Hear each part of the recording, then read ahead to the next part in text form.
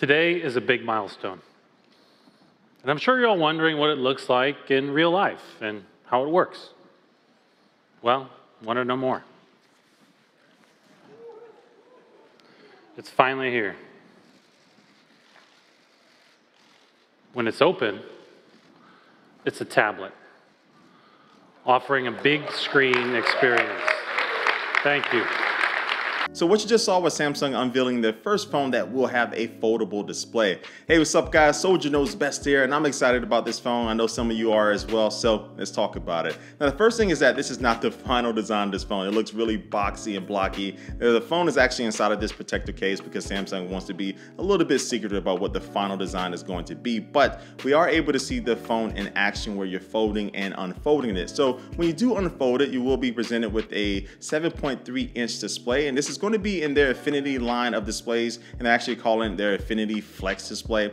So it should be really good quality, and also too, it's going to be rated to be able to be folded and unfolded hundreds of thousands of times. And so Samsung says that this thing should be able to last a long time, but like anything with a moving part or moving piece inside of it, you never know, but hopefully that is the case. So yeah, I'm just really excited just to be able to carry around a small tablet like the iPad mini and my phone with me at the same time. And I think people who like the iPad mini, like myself, will definitely find themselves attracted to this phone, because I like to be able to watch movies or play games on a bigger screen, but of course you don't want to carry the thing around with you all the time. So I'm excited just about the concept itself. Now when you do fold it up, you will have a cover display is what they call it, and then basically a display on the outside which will act just like a regular phone. And they have little tweaks inside of the software that will allow you to be able to be using an app when it's unfolded, and then when you fold it, that app will just automatically just go to that screen on the outside. And then when you have the phone unfolded, you will be able to run up to 3 apps at the same time, which is a cool thing because most tablets right now today that have a lot more screen real estate don't allow you to do that. So this is definitely something I'm looking forward to. And these software tweaks are also part of this new software revamp that Samsung announced called One UI. And this is aimed at making the UI a lot better and easier to be able to switch between different devices no matter what the sizes are,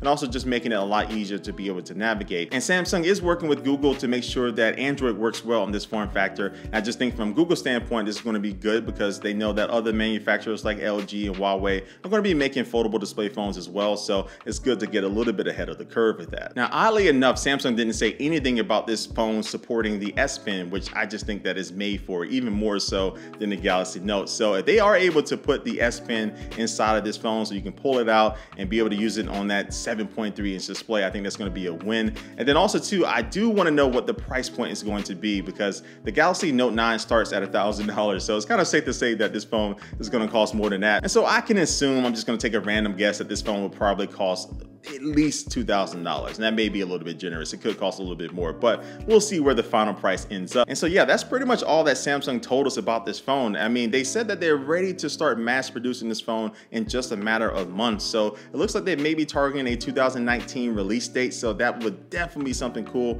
And I could see them possibly releasing this alongside the Galaxy Note 10, because the Galaxy S10 is going to come out in just a few months. They don't want to kind of, take away from the thunder of that phone, so I can see this new foldable phone launching with the new Note 10. But I'm excited about this phone. What are you thinking about this? Do you want this foldable phone display, or do you just want a phone with a big display, just one big single display? Let me know down in the comments down below. And also too, be sure to follow me on my social media networks and subscribe to me here on YouTube. Just hit the little notification bell as well, so you'll be notified every single time I upload a new video. So like always, I do want to thank you for watching this video, and I will catch you later.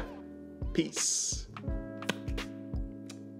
I was trying to emulate folding the phone, and that came out a lot cornier than I thought. So anyway, I'm in it regular. Peace. Stupid.